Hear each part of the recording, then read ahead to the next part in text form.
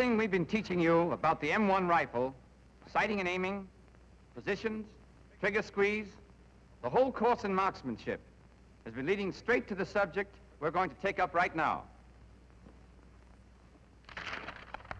Rapid fire exercises. But let me warn you right now about that word rapid.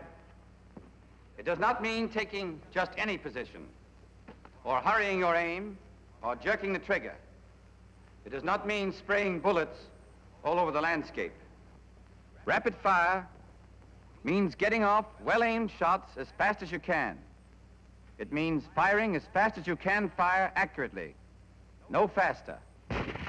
The measure of your effectiveness in rapid fire is not shots per minute, but hits per minute.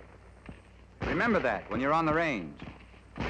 And remember it when your target is a Jap or a German, who's just as anxious to kill you as you are to kill him. Keep calm and hit what you're shooting at. Suppose you're in a supply detail that runs into an ambush. You've got to drop into position and get your shots off fast. But they won't do you any good unless they're well-aimed shots. Or suppose you're in a defensive position. All of a sudden, your enemy's in close, charging you from all sides. Your first impulse is to start blazing away wildly. You must not. Keep hold of yourself. You've got to shoot fast, but you've got to make every bullet count. Don't lose your head, even though hell's breaking loose all around you. Stay cool and shoot straight, and you'll live to tell your girl about it.